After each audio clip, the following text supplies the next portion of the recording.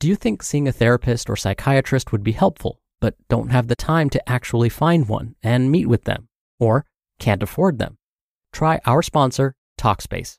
By doing everything online, Talkspace has made getting the help you want easy, accessible, and affordable. Therapy can help you shift your perspective, find tools to cope in difficult times, and be a guiding light. And at Talkspace.com, you can sign up online and get a personalized match with a provider that's right for you, typically within 48 hours. There's no need to commute to appointments, miss time at work, or line up childcare in order to attend sessions. It's mental health care made easy. As a listener of this podcast, you'll get $100 off of your first month with Talkspace when you go to Talkspace.com/optimal.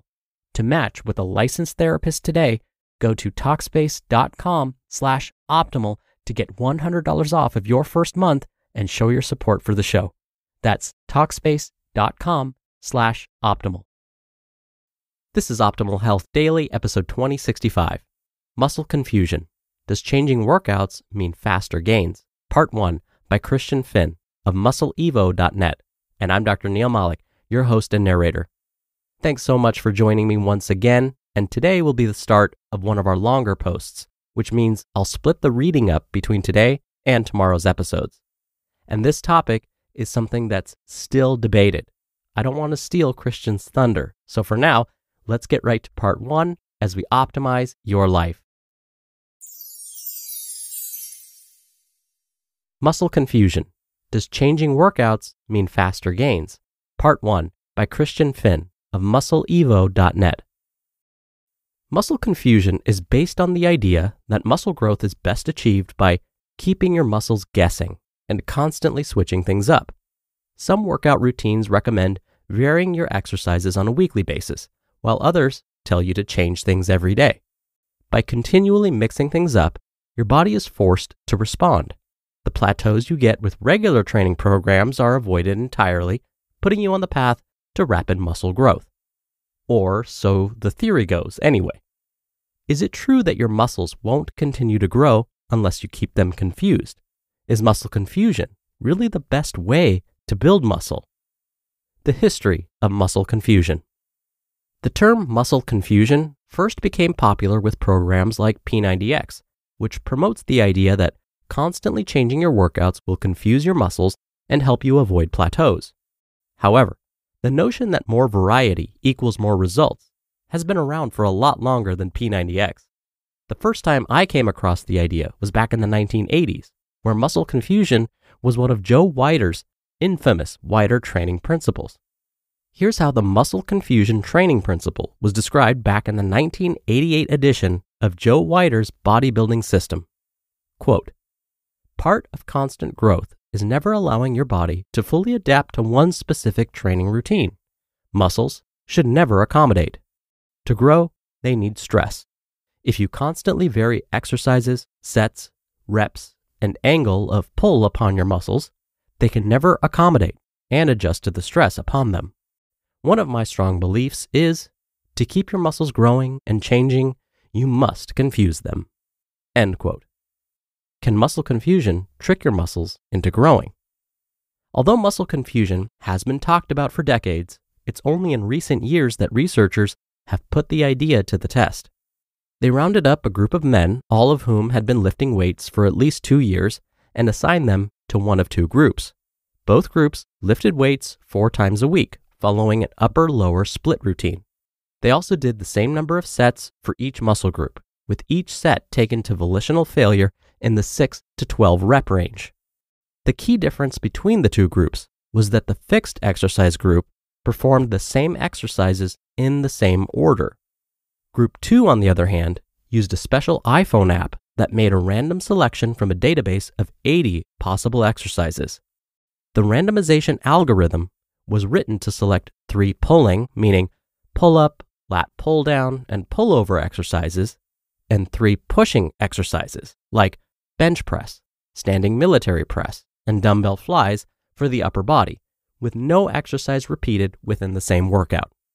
For the lower body, the algorithm chose 3 exercises with greater participation of the anterior chain, meaning exercises like squats, leg extensions, and leg presses, and 3 for the posterior chain, things like deadlifts, hip thrusts, and leg curls. The result? After 8 weeks, there was no statistically significant difference in muscle growth between the two groups. Randomly switching exercises from workout to workout delivered no additional gains in size or strength. In fact, when you dig deeper into the results, it was the fixed exercise group that saw the biggest gains.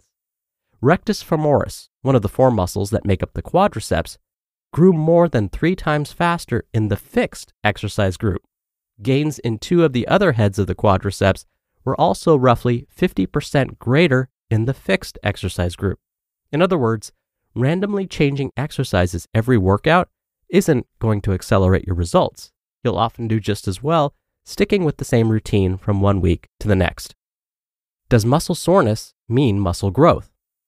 One of the things you'll notice when you start doing different exercises is feeling sore and stiff for a day or 2 after the workout.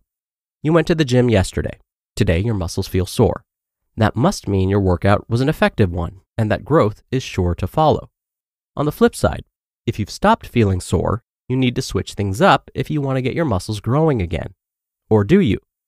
In fact, when high and low soreness training programs have been put to the test, both deliver similar gains in muscle mass. While doing lots of different exercises may leave you feeling sore the next day, it won't automatically shock a muscle into growth. The fact that your muscles feel sore after a workout doesn't mean they're going to grow any faster.